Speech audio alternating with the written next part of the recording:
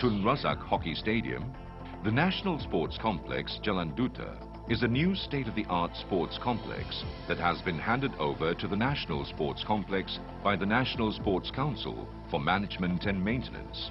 The Tun Razak Hockey Stadium is the first ever AstroTurf stadium built in Malaysia.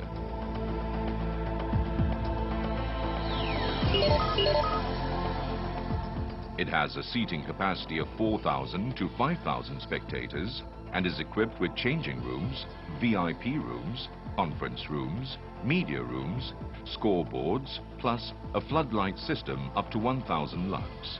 Sited behind the stadium is a squash center housing 8 courts.